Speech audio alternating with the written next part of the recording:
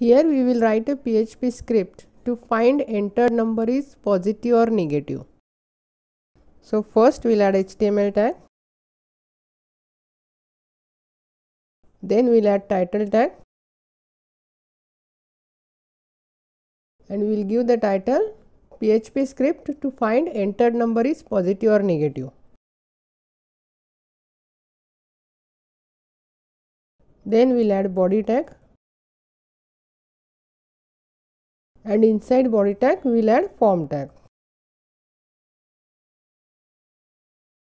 Here we are going to accept the number from the user, so we will add one text box. So input type will be text and name will be N1. And then we will add one button, input type will be submit and name will be B1. Here we are going to pass this value to PHP script. So in form tag with action we will call PHP self. So in PHP tag we will call self PHP,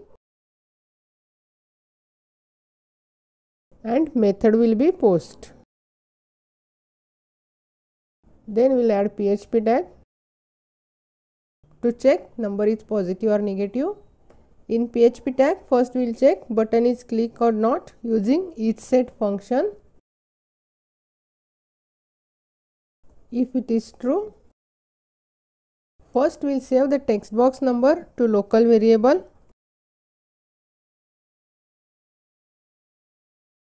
and then we will check whether number is less than 0 or greater than 0.